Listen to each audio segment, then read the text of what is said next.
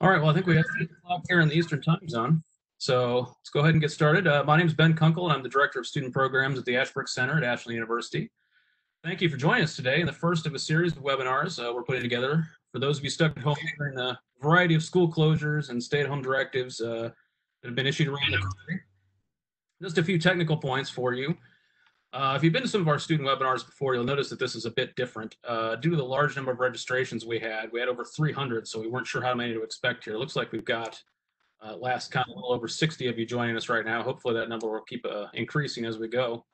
But due to that, the numbers there, we were unable to run the webinar like we normally do in WebEx, and you can use that platform. So your mics and webcams have been disabled, and you can submit questions using the Q&A function. I'll be monitoring those and sending them along to the professors as we're able to work them in.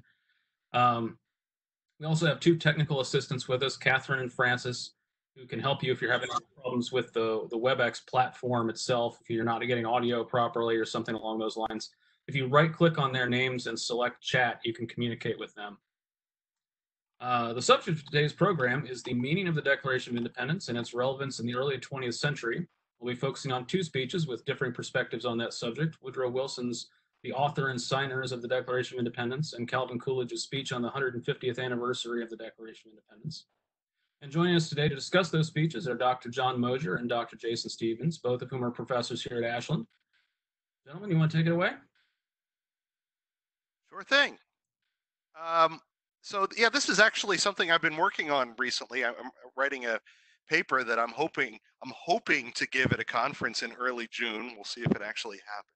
But dealing with the way that the Declaration of Independence was remembered during this period. You know, when Thomas Jefferson wrote the Declaration of Independence, he was talking about natural rights, right? Rights that we had that came from our Creator. Life, liberty, and the pursuit of happiness. But by the end of the 19th century, the idea of natural rights was really not taken very seriously by intellectuals. Right? And I won't go into the reasons why, but the fact is, people, various thinkers with all different political views, kind of mocked the idea of natural rights. They saw it as silly. And this sets us up for Woodrow Wilson's talk in 1907. Let me give you a little bit of background on this speech. Woodrow Wilson at the time was president of Princeton University. He had a long academic career teaching history and what we would today call political science. But he aspired to a political career.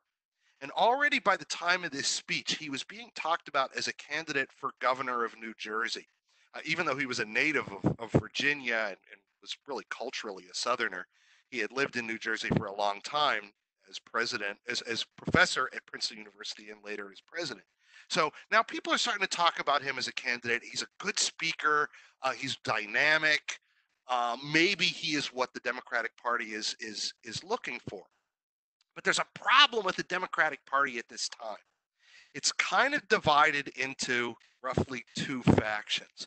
One of them were conservative Southern Democrats, and the others were more populist, like if you've heard of William Jennings Bryan, that was his wing of the party, who really wanted to push reform. We might call those the progressive Democrats. And Woodrow Wilson was more and more identifying himself with the progressive wing, but he wanted to be careful because he didn't want to offend the conservative wing either. In other words, he was doing what smart politicians always do, trying to stay on good terms with multiple factions. And you can really see this reflected in this speech. He was invited to give a talk in Williamsburg, Virginia, for the 4th of July, right? And of course, what was more natural than for a politician or for an aspiring politician to give a speech on the 4th of July about the Declaration of Independence, right? We've always done it. We still do it today. But what's really interesting about this is what he does with the document. And right from the outset, you can see that. It is common to think of the Declaration of Independence as a highly speculative document, but no one can think it so who has read it. In other words, what Wilson is saying here is it's not as theoretical and philosophical as you might think.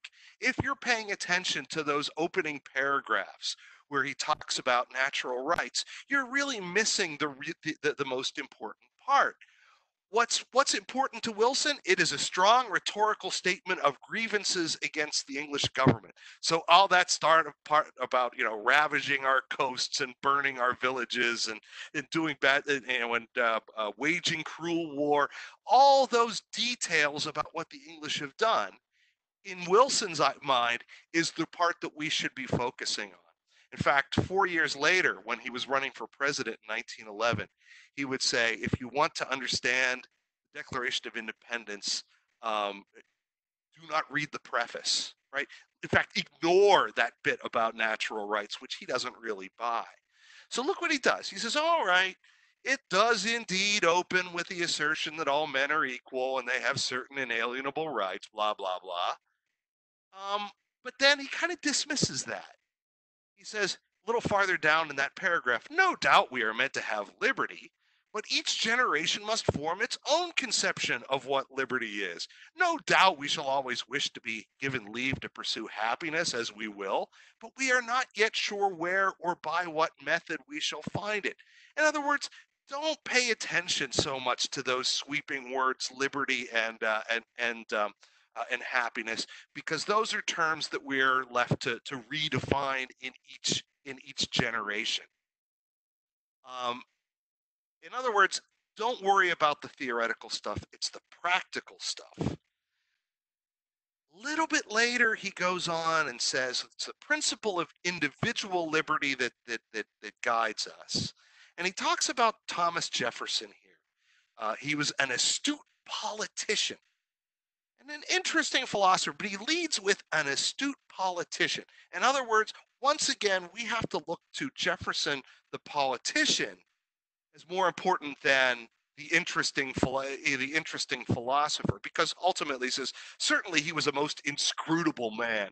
We can't really understand his philosophy. It would be impossible to make a consistent picture of him that should include all sides of his very genius and singular character. So it's really the political Jefferson that we need to understand, and not the theoretical, philosophical type stuff that we need to be paying attention to. Yeah, I'm scrolling down here and picking up on some things that I think are worth making mention of. He talks about now. Let us hold this mirror up to ourselves. This is about the middle of the document, and see if we recognize in it the image of our own minds. In that mirror, we see a conception of government which frankly puts the individual in the foreground, thinking of him as the person to be at once protected and heartened to make a free use of himself, the responsible administrator of his own liberties and his own responsibilities, and of government as the umpire, and which depends upon law for nothing else than a clear establishment of the rules of the game. That is hardly our notion. We are different, right? But we are indeed in love with law, more in love with it than were the makers of the government, but hardly in love with it as a government of mere regulation. For us, it is an instrument of reconstruction and control. So forget about, the back in the founders' day, it was perfectly acceptable to emphasize government as umpire. Law is simply the rules of the game. We today have a much more expansive view of government and law. We need to be able to follow that while still honoring Thomas Jefferson. This is an important point. Theodore Roosevelt had no more liking, no more fondness for natural rights than Thomas Jefferson. But Theodore Roosevelt was a Republican. He didn't have to mention Thomas Jefferson all the time. He does in some of his speeches, but he never really dwells on it. Because, in fact, for Republicans, Thomas Jefferson wasn't all that important. A lot of A lot of Republicans, in fact, look to Alexander Hamilton and not Jefferson for inspiration. But if you want to have a political career as a Democrat, you have to be able to say great things about Thomas Jefferson, and in fact use Jefferson as an inspiration. It used to be, not so much anymore, that Democrats always celebrated Jefferson Jackson Day as the founding is like the day that celebrated the founding of their party. So they look back to Thomas Jefferson and Andrew Jackson. So you're not going to get very far in Democratic politics without, by running down or ignoring Thomas Jefferson. So what Wilson really does cleverly here is takes Jefferson and gives all praise to Jefferson, but says if you're using Jefferson to justify things like limited government and natural rights, then you're doing it wrong. Jefferson, if we're gonna, what we have to do today is make Jefferson useful for the current, for our dealing with our present problems. This is why he talks about the really important part being the list of grievances that the British committed against the colonies. Look through that list, he would say. There's nothing in that list that's really relevant today. So if we're really going to honor Jefferson and his legacy, we have to take Jeffersonian principles and apply them to our modern problems. He says the individual is important. Right? He has the very paragraph after the one I was looking at, just a little bit past the halfway point. He talks about extending this new theory of law into some of the details of our life. I want to go about halfway into this. He says, from one body of hidden individuals we turn to another. I don't think this is the best passage I could go to, but it'll work. It'll do. Of hidden individuals we turn to another and say, we will instruct the government to regulate this thing in place of boards of directors. This is something he gets at through the next few paragraphs as well. Actually, here's the paragraph I really wanted you to look at. It is only, so we're now toward the bottom. It is only in this way, right, of finding the individual in society that we can escape socialism. Woodrow Wilson hates socialism. He thinks that progressivism, that is common sense reform, is the way that we can escape socialism. If the individual is lost to our law, he is lost to our politics and to our social structure. If he is merged in the business groups, he is merged in the state, the association that includes all others. Unless we can single him out again and make him once more the subject and object of law, we shall have to travel still further upon the road of government regulation, which we have already traveled so far, and that road leads to state ownership. This is really a clever passage because now he's reassuring the conservatives in his audience, and he's in Virginia, so there are a lot of Southern conservatives in his audience. He's reassuring them that he doesn't want to go way down the road of government regulation because that's going to end up in ownership. What we need to do is find the individual again. The problem is, in our society, it's harder and harder to identify the individual because, after all, we don't live in Jefferson's time anymore. Right? Back in Jefferson's day, the average American worked for himself, right? Probably worked a small farm somewhere. He was the owner. He and his family owned the land, worked the land, and were independent. But that's not the world we live. Or they own their own business, right? A blacksmith shop or something. But that's not the world of the early 20th century. There are major corporations. Hardly anyone works for themselves anymore. They work for corporations of varying sizes. The owners of corporations are not individuals. You have boards of directors who represent hundreds, if not thousands, of stockholders. So the problem is, if we're going to identify evils in corporations and try to punish them, What we have to do is find the individual in the corporation.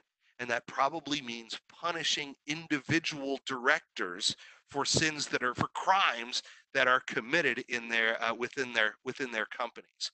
So here he is taking progressive reform and showing how it is absolutely consistent with Jefferson's emphasis on the individual.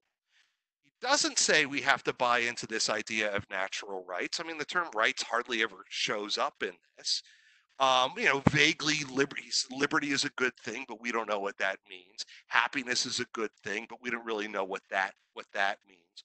But he seizes on this thing about the individual, and he says by focusing on the individual within these massive organizations, we can protect Jefferson's legacy and apply Jefferson's ideas to the real problems that America faces in 1907, which are really, really different from the problems that were faced in Jefferson's time. And I think with that, I am going to say one more thing. The second to last paragraph, by such means we should prove ourselves indeed the spiritual descendants of the signers of the Declaration of Independence, right? We're shown ourselves to be good Jeffersonians by pursuing a reform agenda. Okay, that's where I'm going to stop and turn it over to Professor Stevens. Yeah, Dr. Moser, that was really good.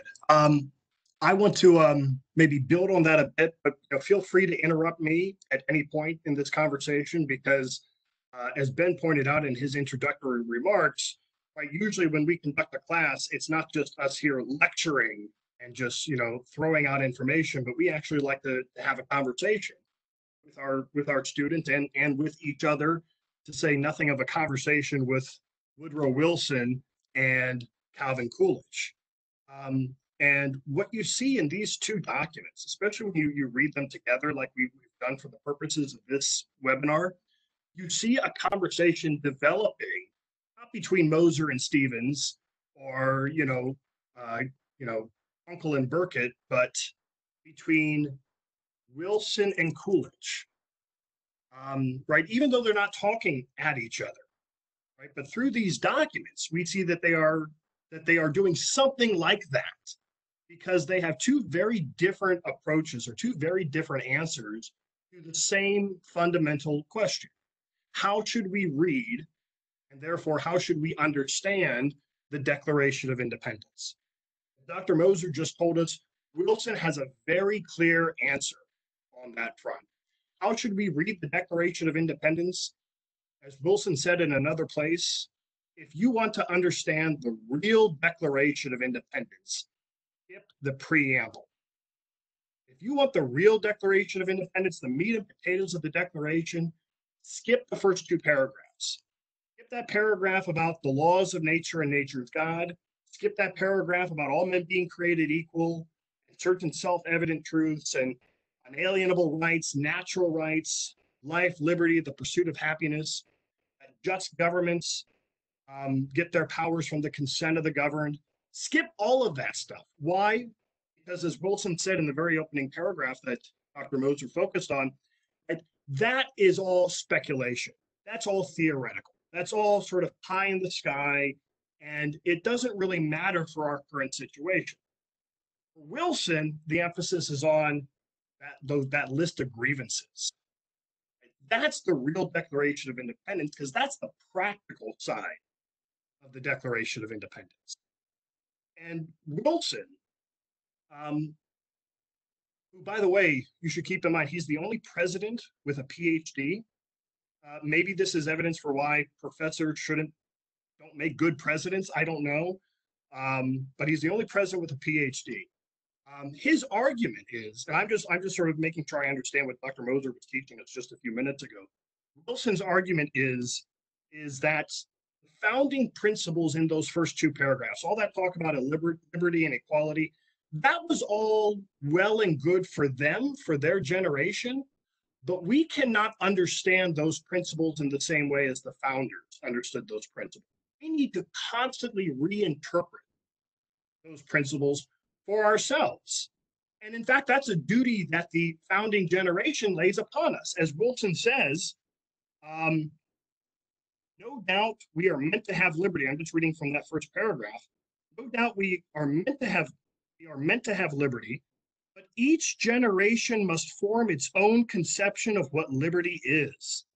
No doubt we shall always wish to be given leave to pursue happiness as we will, but we are not yet sure where or by what method we shall find it. That we are free to adjust government to these ends we know. But Mr. Jefferson and his colleagues in the Continental Congress prescribed the law of adjustment for no generation but their own. They did not attempt to dictate the aims and objects of any generation but their own. So when Thomas Jefferson and the founders wrote the first two paragraphs of the Declaration of Independence, they were simply explaining their own thoughts on government. Those thoughts, those principles, they're not binding on future generations. The founders were speaking simply for themselves.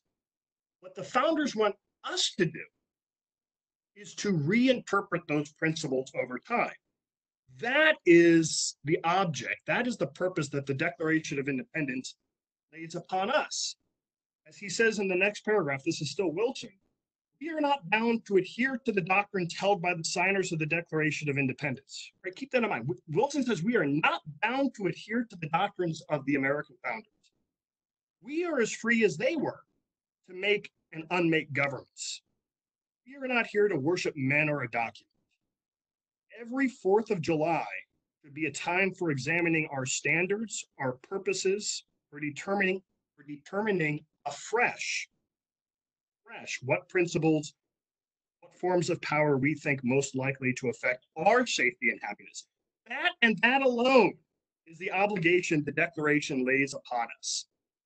I want to use that as the bridge between this document and Coolidge's document. Wilson says the purpose of the 4th of July, and he delivers this speech on the 4th of July. And I think that's something we got from Dr. Moser's talk, right? This is 1907. Wilson says, right, we're gathered here today when we come together to celebrate the 4th of July, and we should celebrate it, Wilson says. But what should we do to celebrate it? Wilson's argument is we need to think afresh about what principles we want to guide our generation.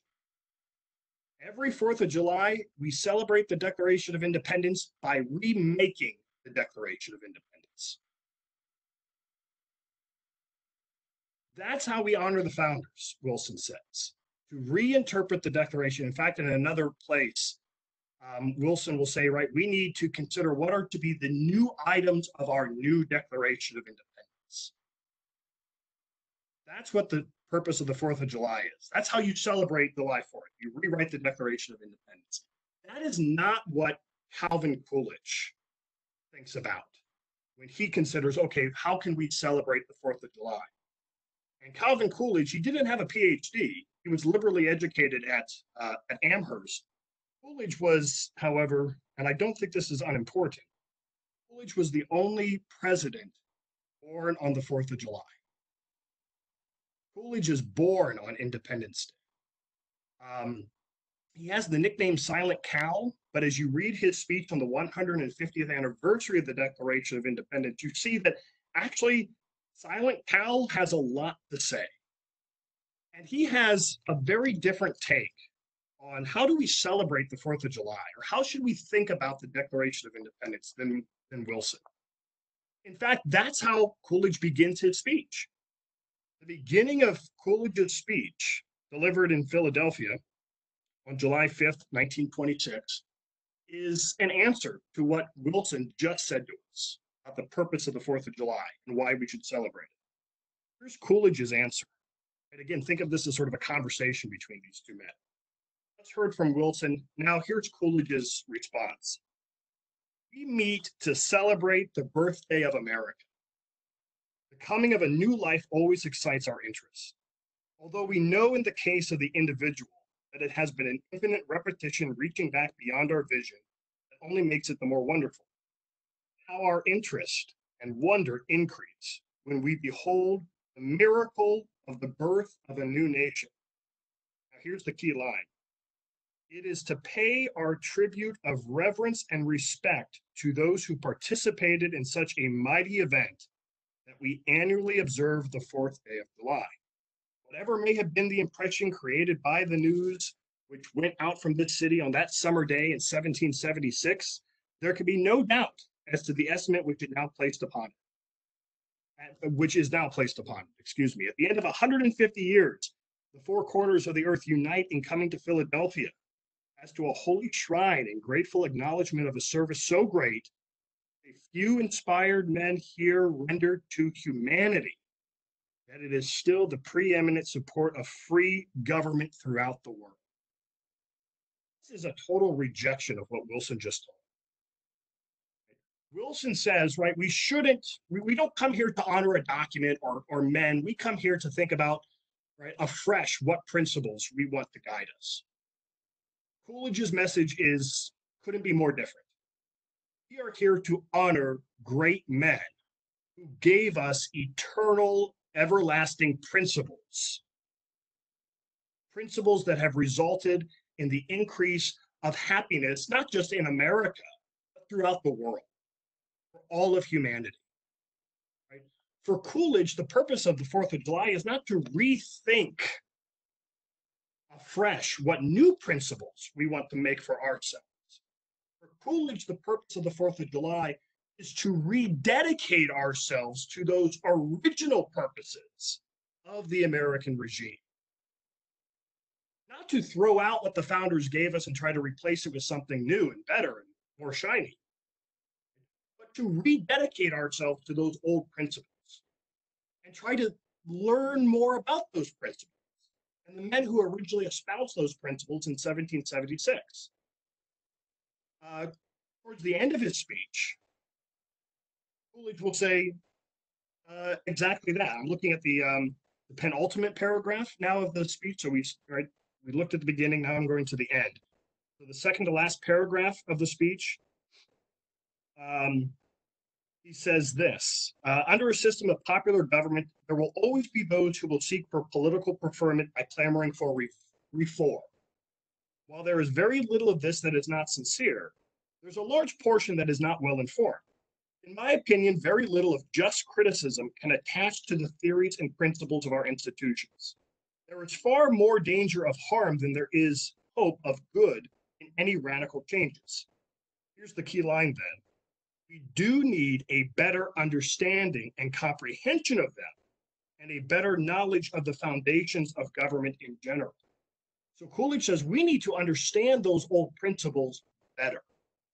That's what we really should do, because the founders, they knew what they were talking about. They revolutionized the world with their Declaration of Independence, because it was those principles of the Declaration, not the grievances, right? You read this speech from Coolidge. He doesn't focus on the grievances. He focuses on those principles in the first two paragraphs. So as Wilson told us, if you want to understand the real Declaration of Independence, skip the first two paragraphs. Coolidge's response in this conversation is, no, the first two paragraphs, that's the heart and soul of the Declaration of Independence. That's the really important part. The list of grievances, that'll change over time, right? I mean, right, as Dr. Moser said, right, ravaging our coasts, pillaging our towns, right? That's relevant in 1776, but by 1926, when Coolidge is delivering this speech, right, those grievances no longer matter. But you know what still does matter?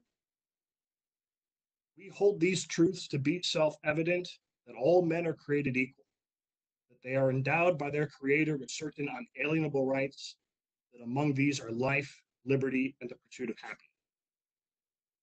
There's one more part in this speech that I want to draw your attention to. This is towards the end, a little above where we were just reading. It's the paragraph beginning with about the Declaration, there is a finality. If you can find that paragraph, again, it's towards the end. It's the paragraph that begins with about the Declaration. I want to read this. And this is Coolidge's response, Woodrow Wilson. And I think even as Coolidge is speaking this or writing this, he has in mind Woodrow Wilson. Here's what Coolidge says. About the Declaration, there is a finality that is exceedingly restful. It is often asserted that the world has made a great deal of progress since 1776, that we have had new thoughts and new experiences that have given us a great advance over the people of that day, and that we may therefore very well discard their conclusions for something more modern. But that reasoning cannot be applied to this great charter. If all men are created equal, that is final. If they are endowed with inalienable rights, that is final. If governments derive their just powers from the consent of the governed, that is final. No advance, no progress can be made beyond these propositions. If anyone wishes to deny their truth or their soundness, the only direction in which he can proceed historically is not forward, but backward, toward the time when there was no equality, no rights of the individual, no rule of the people. Those who wish to proceed in that direction cannot lay claim to progress. They are reactionary. Their ideas are not more modern, but more ancient than those of the revolutionary founders. So, what does that mean? That means that what Wilson proposed, remaking the Declaration of Independence every year or every new generation in the name of progress. Right? Wilson is, leader of, one of the intellectual leaders of the early American progressives. Coolidge's response is, if that's your approach to the Declaration, if that's how you read the Declaration, that's not progress. That's not progress. That's not moving forward. Because if the Declaration of Independence is true, if those principles in the first two paragraphs, the preamble, if that's true, you can make no progress beyond those principles. Yes, you can make progress in other areas, right? In science, medicine, technology. Progress can be made in those areas. But in terms of how we think about human nature and the purposes of government, no progress can be made beyond what Thomas Jefferson, the rest of the American founders, gave us in those first two paragraphs. As Wilson says, if all men are created equal, that's final.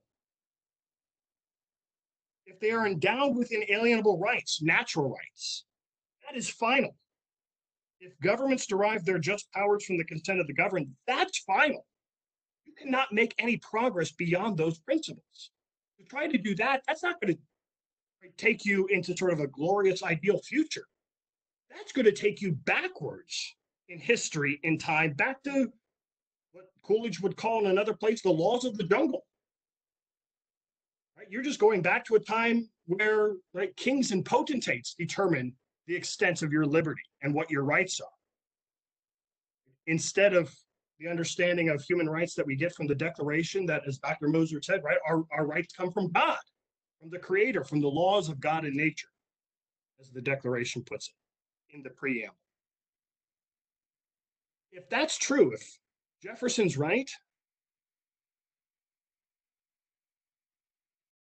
then any notion of progress beyond that is unjust.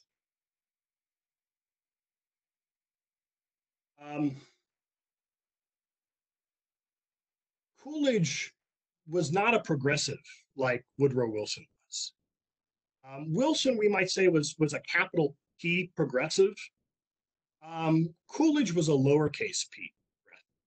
Right? He believed in progress. He had no objection to many areas that some of the other progressives may be focused on, especially at the state level when he is governor of Massachusetts. So, for example, Coolidge supports the 17th Amendment. He supports anti-child labor laws, especially, again, at the state level. But Coolidge was not a capital P progressive, right? Like Wilson, who thought that you needed to reinterpret the Declaration of Independence each generation to make it better or more applicable to the present generation. Coolidge's argument is these principles are always applicable for all times if we understand those principles rightly, that they are true for all men at all times and all places. Right? As Aristotle observed, fire burns the same way in Greece as it does in Persia. And as Newton observed that the apple invariably falls downward from the tree, whether you're talking about 1776 or 2020, or America or France. Right? There are certain principles that are true for all men in all times and all places. That's Coolidge's argument. His reading of the Declaration of Independence. That's why the first two paragraphs are so important to him. Wilson, for the most part, denies that. Right? As a progressive, things are constantly changing. And because things are constantly changing, so should our principles. And our principles need to keep changing with the circumstances in order to keep up with the changing times. These are two very fundamentally different interpretations of the Declaration of Independence. I don't think they can be reconciled. Right? The question that we may consider is, okay, who makes the better argument? Who do we think's right? They can't both be right. They may both be wrong, but they can't both be right. So I guess my question to you all would be, who do you think's right? Coolidge or Wilson? Jason, we got a question from Casey Miller, a very interesting one, I think. Did their different views represent the ideas of the two parties, or were they their individual opinions? I'll take a crack at this, and then I'll see if you have anything to add after that. Sure. In a way, it's somewhere between the two. Certainly, they're expressing their individual opinions. But when you look at the parties in the early 20th century, they're not nearly as united as they tend to be today. I mean, you know, if someone says, well, I'm a Republican or I'm a Democrat, you can immediately make some assumptions about people and where they stand on things. You couldn't have done that in the early 20th century.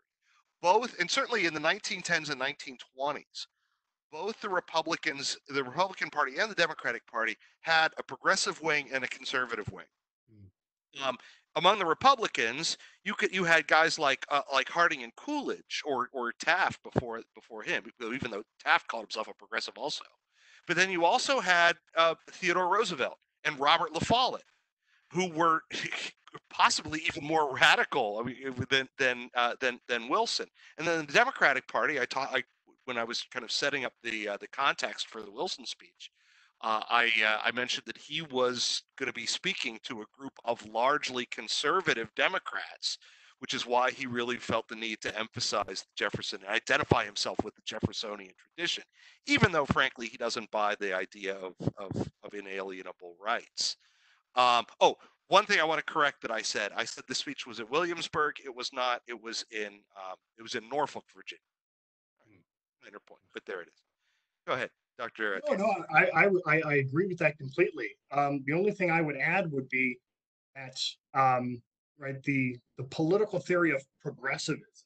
I know we haven't really defined very well, and it's a lot harder to do than you can in maybe these circumstances. But progressivism as a political ideology was not something that one party had an exclusive right to.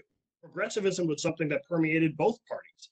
In fact, during the late 19th and early 20th century, most of your progressives were Republicans.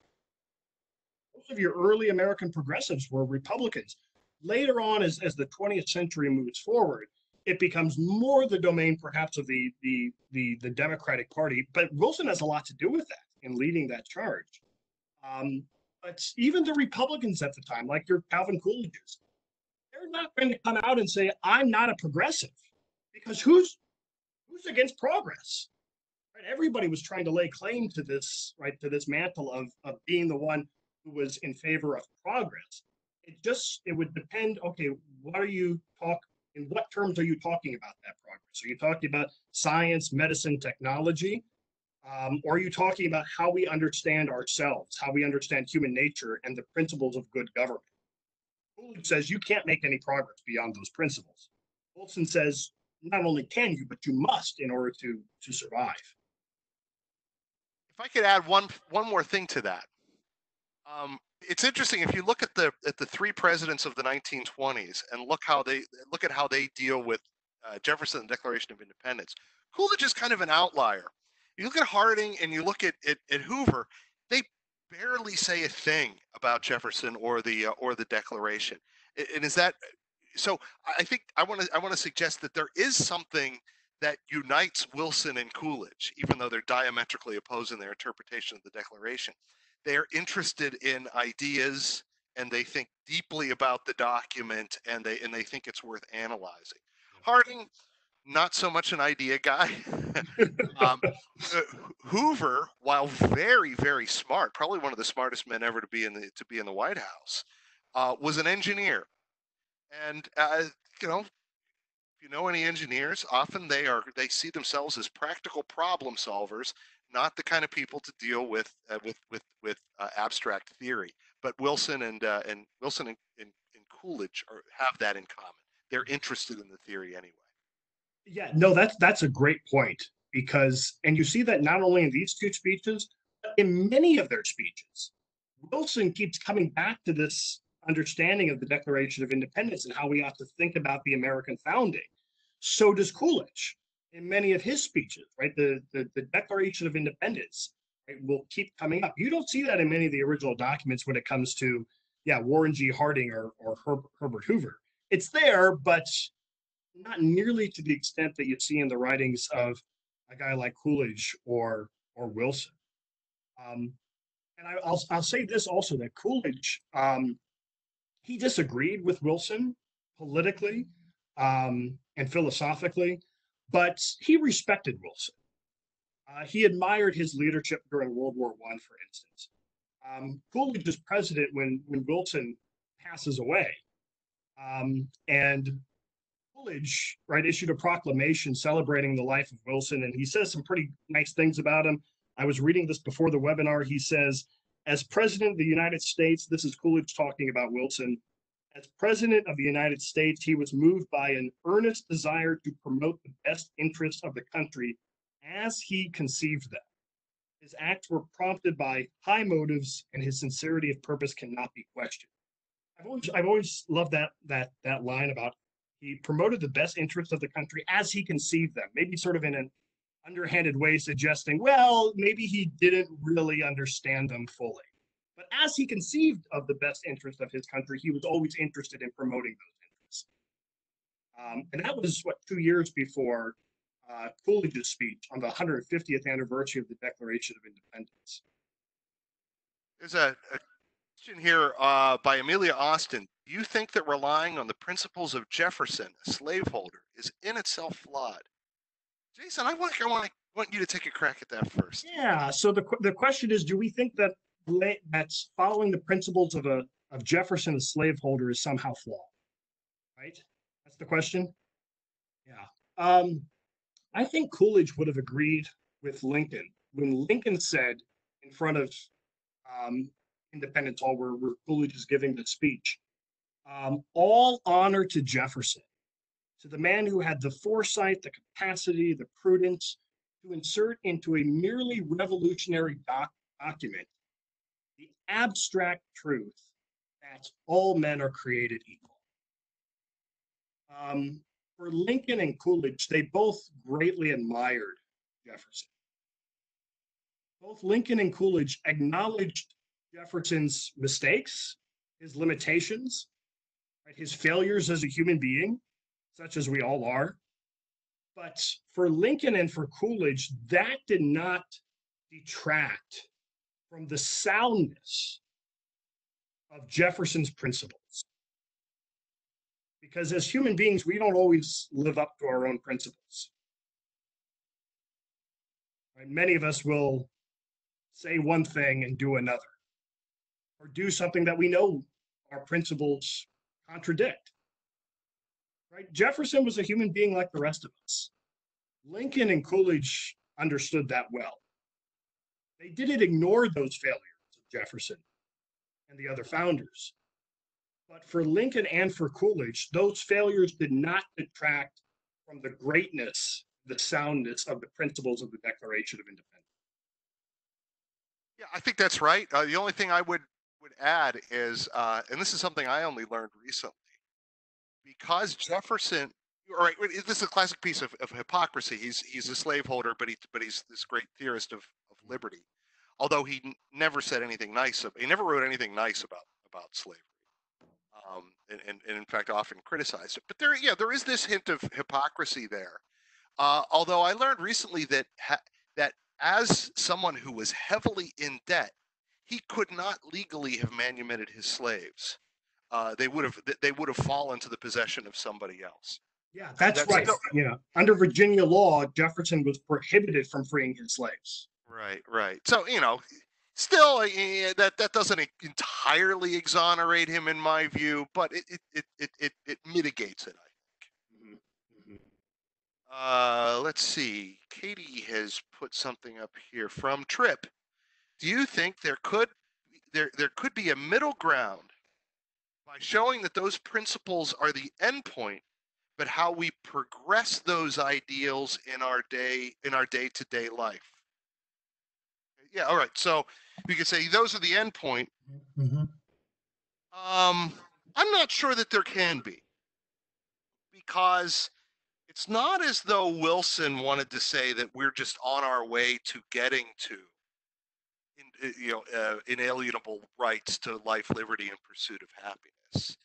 He outright rejected that such things existed, and in that sense, he was very much an intellectual of his day. If you read the political scientists of that time, they sneered at the idea that people had natural rights. Now, if Tripp's question is, could there theoretically be a middle ground?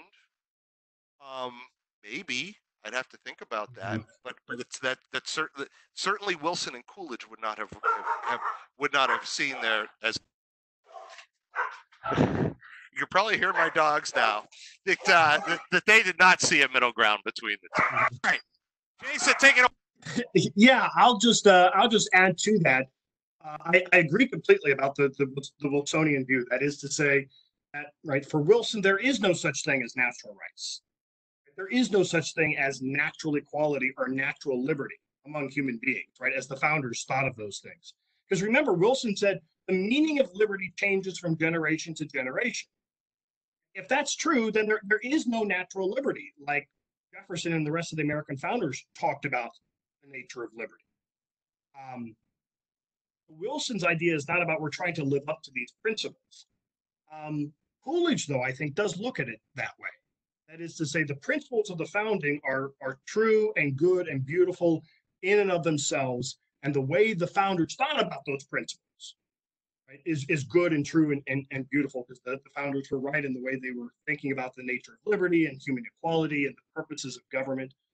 But Coolidge's argument is that the founders and the succeeding generations that came after them, none of us have fully lived up to those principles, right? As some of you mentioned, Jefferson owned slaves, right? We're not living up to those principles. But the founders declared those principles. They found a new nation. Coolidge borrows Lincolnian language, right, from the Gettysburg Address here. A new nation dedicated to those principles. And for Coolidge, American history is about the struggle to live up to those principles. That's progress Coolidge can get behind, right? The struggle to, right, by succeeding generations, to live up to those original principles. But for Wilson and the early American progressives, there's something wrong or ugly about those principles, right? You need to get rid of those principles. For Coolidge, no, you need to have those principles as sort of your star and compass to guide you, right? And that's how generations can imitate the founding, by trying to live, right, a good life in accord with those good principles. Along those lines, I'll say this. I know we've got many students with us today. I remember when I was in middle school, junior high, something like that. We were studying the Declaration of Independence, my social studies class. I think that's what they still call, right, these classes, right? Social studies. That's where you would probably typically read the Declaration of Independence today. And on the first day of studying the Declaration of Independence, my teacher issued a new code of conduct for the class, a new series of rules for the class. So we all had to be in our seats before the bell rang. We all had to be sitting in our seats at a 90-degree angle. No talking, not even any questions. No one was even allowed to ask any questions. You couldn't use the hall pass anymore during this class time. Right, so sort of these draconian measures for the classroom. Some friends and I got together, and what we ended up doing was, in light of these new strict despotic rules from King George III, right, we wrote our own Declaration of Independence. What we did was we copied and pasted the first two paragraphs word for word. And then we added our new list of grievances. We handed this to the teacher after, 2 or 3 days of her tyranny. And she took it and she read it. And I won't tell you exactly what she said, but she said something along these lines. She said, well, darn it. But she didn't say darn it. Darn it, I was finally able to teach you guys something. Right? That's an understanding of the Declaration that Coolidge could get behind. Not Wilson, right? Because you got to get rid of those, you got to get rid of that preamble. Question from Zachary Vincent. Coolidge talks about middle-class values being important in the founding of the nation. Does he consider the middle class to be important to progress? I'll take a stab at this one. I'm not entirely sure what section of the speech you're talking about there because I didn't see reference to middle class, but when he did tend to talk like that, he did not mean the same thing as we Americans consider middle class today. Almost everyone says a middle class. I'd say you define it in terms of income. If you make more than a certain amount but less than a certain amount, you're in the middle class. But Coolidge would have looked upon the founders and those who inspired the founders as having come from a specific social class in Europe that was neither the landed aristocracy. And remember, what made you an aristocrat was not how much money you had, but the fact that you were born to aristocratic parents. So your whole bloodline was considered aristocratic. That was one class, and then of course there was the class of landless or very little landholding peasants who didn't have much, had nothing in the way of rights, at least that were recognized by the governments. But they made up the vast majority of the population. And then you had in between those, a group that was associated with the towns and the cities, who were neither aristocrats nor did they work with their hands. They were doctors and lawyers and bankers and merchants, and in a sense they were intellectuals, right? A lot of learning came out of a lot of this group. And those were the sorts of people who have been credited with founding the American nation, which is why they very consciously set up a system that did not have rigid class barriers. Nobody in this country is born into a specific class and is required by law to stay in that class, which would have been the case in the countries of Europe. So I'm guessing that's what you're referring to, that Coolidge is talking about something like that in this speech. Dr. Stevens, anything to add to that? No, that sounds good to me. I did notice we've got another question along similar lines. Mary asks, what was the role of the federal government / presidency, according to Wilson and Coolidge? And how did they use the Declaration to justify their positions? Yeah, that's a great question. Dr. Moser, in his remarks, he actually looked at the part of Wilson's speech on the author and signers of the Declaration, where Wilson talks about, he's actually very critical of those who think of government as simply an umpire, right? Somebody who basically calls balls and strikes, safe or out, right? But he doesn't actually enter the game as a player. He's just there to sort of oversee the game according to certain rules. Dr. Moser, you can correct me if I'm wrong on this, but for Wilson, that's too limited an understanding of what government ought to be doing, according to Wilson. For Wilson, it's not enough that government is just an umpire. The government must actually enter the game, right, as an active player, one who's not just calling the shots, right, and making certain calls, but who's actually influencing the progress of the game. Right? Not picking winners and losers according to certain pre-established rules, but actually entering the game and changing those rules so that the right team is winning. Coolidge would not agree with that. Coolidge would be much more in favor of sort of the more limited government. Government is the umpire of the game, or government is simply the policeman who enforces the law, right? Rather than acting as an active player in the game and what's going on. Does that sound right? I absolutely agree with everything you just said. Anybody have additional questions in the brief time we have remaining? You know, I'll point out that by the way, Coolidge. I said earlier that his nickname is Silent Cow, right? Apparently he didn't say a lot, and that's true. There's a reason why he has that nickname. But we see here he has an awful lot to say, not just in this speech, but he has 3 books of speeches: Have Faith in Massachusetts, The Price of Freedom, and Foundations of the Republic. He has an autobiography, which, if you haven't read Coolidge's autobiography, I'd really recommend it. It's really, really good, probably the best example of presidential memoirs after Ulysses S. Grant's. But in the book of speeches from when he was president, Foundations of the Republic, the very first document in this volume, I read to you earlier in the webinar, right? Proclamation upon the Death of Woodrow Wilson. This book of speeches, which was put together by Coolidge, he organized it. It begins with the death of Wilson, and the very last piece is called The Inspiration of the Declaration of Independence.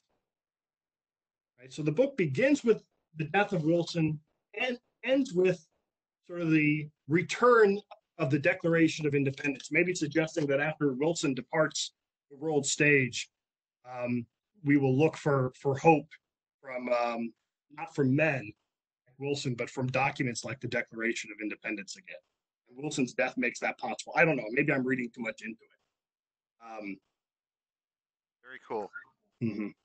Ben, do you have some final words to take us out? Yeah. So thanks to both of you for your discussion today. I think it was very enlightening, and I hope all of you enjoyed it. And thanks to all the students for coming. A number of you have asked, and I just want to make sure to let you know that the webinar will be archived on our YouTube channel, teachingamericanhistory.org's YouTube channel, within the next few days, if you'd like to rewatch it or share it with someone who couldn't come. So we'll get that up very shortly. And if you enjoyed this, please look into our summer programs for high school students, the Ashbrook Academies.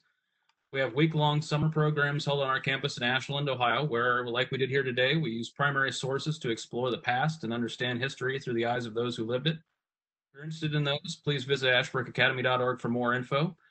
And also, if you're looking for a place for your undergraduate education, Ashland University is a great place to check out. You'll have professors like these in class every day. If you have a strong interest in history or political science, it's a particularly good university for you to check out. We also have a program known as the Ashbrook Scholar Program, which will provide you some extra scholarship money and have a lot of outside events and to support you in a number of ways. So please check that out at ashbrookscholar.org if you're a senior and still undecided about where you'll be attending. We still have slots left for the fall. So our next webinar will take place a week from today on Thursday, April 2nd. Our topic will be the election of 1932, differing visions of America's past and clashing visions for its future. We'll explore 2 speeches in that session, FDR's Commonwealth Club address and Hoover's speech on the consequences of the proposed New Deal.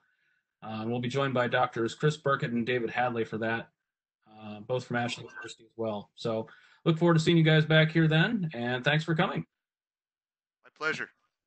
Thanks, everybody. Thank you.